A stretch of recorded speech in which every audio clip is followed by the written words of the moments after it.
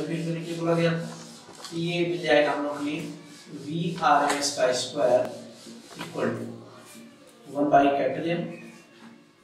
Equation बहुत बड़े बल्कि हैं, इनको आराम से उठाना है, पर ध्यान देना ये है ये थोड़ी चालाकी करी जिससे एक स्टेप बचत हो जाए। वी स्क्वायर में डीएन मल्टीप्लिकेशन करना था, जो डीएन का फार्मूला था उसमें वी स्क्वायर और बढ़ा देना है। ये समझ के बात को 4 pi capital M M by 2 पाई के T whole power 3/2 into e to the power minus M we square by 2 के टी। और वी स्क्वायर होता था नॉर्मली डी के फार्मूले में, लेकिन वी स्क्वायर से मल्टीप्लिकेशन करने के लिए बोला गया था, तब तो 4 पावर हो जाएगा। ये इसी को सॉल्व करना है आराम से, पूरी जिम्मेदारी से इसी क्वेश्चन को सॉल्व करना है। en का कैंसिलेशन हो गया, हाँ क्यों कांस्टेंट को ही आप इंटरवल साइन के अंदर से निकाल सकते हैं, बाकी वेरिएबल को छूना मना है। वेरिएबल कौन है? वेरिएबल ये है तो अंदर रखेंगे, बाकी सबको बाहर लीजिए। 4 पाई और इंटू n बाई 2 पाई के T whole power 3/2 into integral sign के अंदर 0 से infinity e to the power minus v square by 2 के T into v to the power 4 into t। ये थर्ड इक्वेशन है। अब यहाँ पे इसी इंटीग्रल को गामा की मदद से सॉल्व करना है, गामा फंक्शन का यूज करके। तो लीजिए मान ले रहे हैं हम लोग, लेट इसी पूरे इंटीग्रल को i बोल दिया, 0 to infinity e to the power minus mv square by twice kt into v to the power 4 और t। सपोज कर ले रहे हैं अगर कहीं ऐसा हो जाए, वही नेगेटिव के अलावा जो भी टर्म बचे उसको सिंगल वेरिएबल सपोज करना है।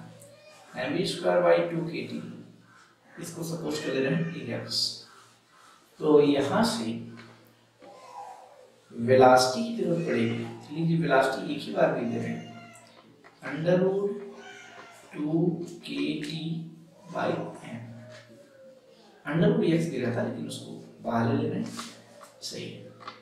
अब dv की जरूरत पड़े तो dv one time differentiation constant का नहीं होना है, ये वक्त रखिए 2 kt बाई m और रूट x का वही पुराना टेक्निक लगाते हैं, रूट 2 सॉरी 1/2 रूट x और into dx।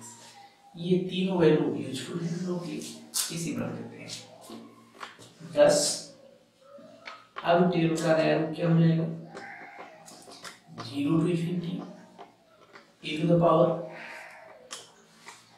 Minus x into v power 4 है, इसी पावर 4 करना है, यदि स्क्वायर कर दें काम बन जाएगा, रूट लगा है पावर 4 में स्क्वायर करना है, यानी 2 k t बाई m का स्क्वायर और इंटू रूट x का, इसका पावर कितना दीवी हो गया x स्क्वायर, इतना हो गया।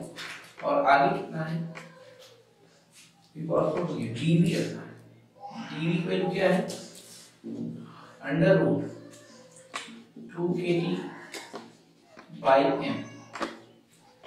Into 1 by 2 under root m into dx।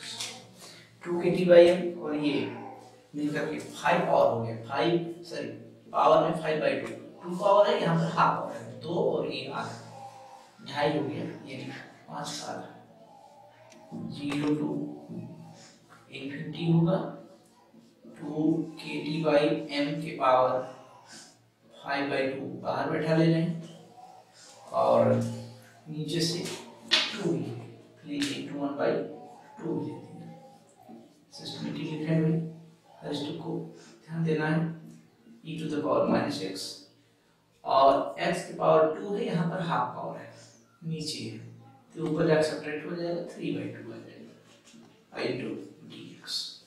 ये हो गया। अब गामा की तरफ दिख रहा है, गामा का लाभ उठा सकते हैं, x पावर 3/2 एक बढ़ा सकते गामा, यहाँ से हो जाएगा thus I equals to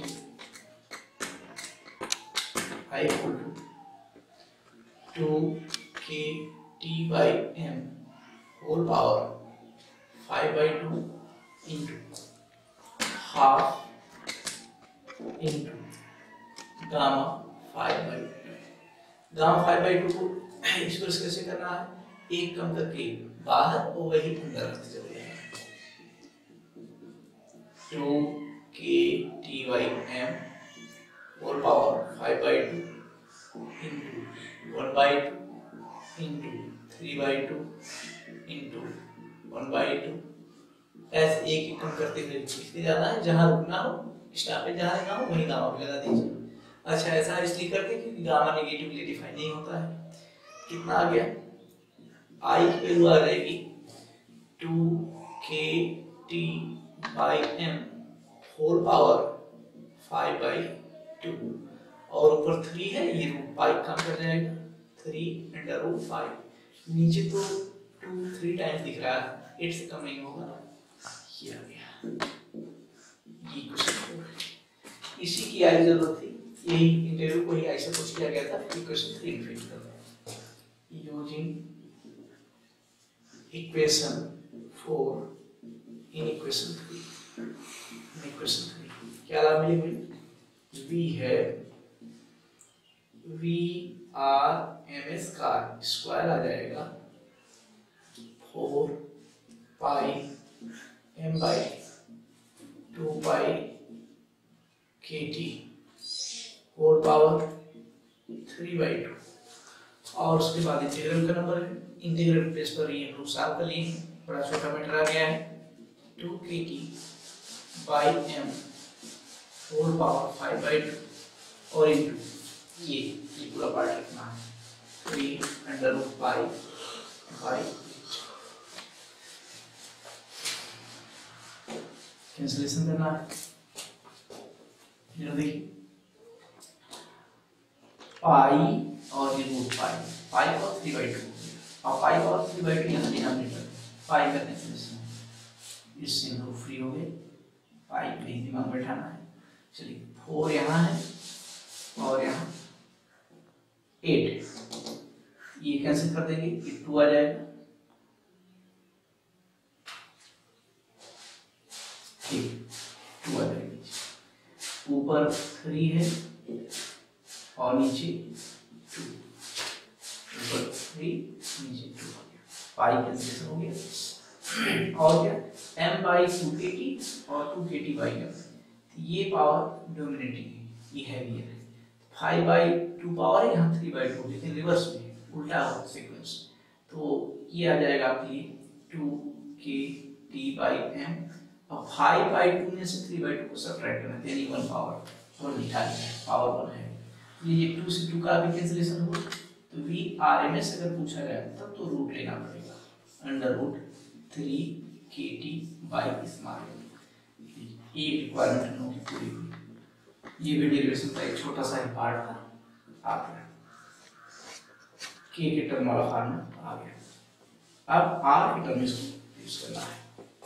के बोल्ट्जमैन कांस्टेंट है, टी एब्सोल्यूट टेंपरेचर या ईच मॉलिक्यूल का मास है। ईच मॉलिक्यूल आइडेंटिकल होते हैं, किसी एक मॉलिक्यूल का मास है। यूजिंग 2 लाइन और लिखना है, using definition of Boltzmann constant, Boltzmann ये दूसरे मैन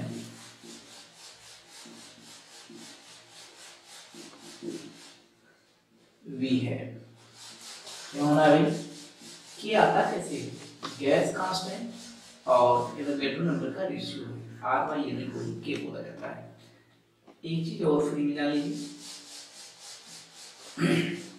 ईच मॉलिक्यूल के मास को एवोगैड्रो नंबर से मल्टीप्लाई करते हैं, ये मॉलिक्यूलर वेट प्रोवाइड कर देता है।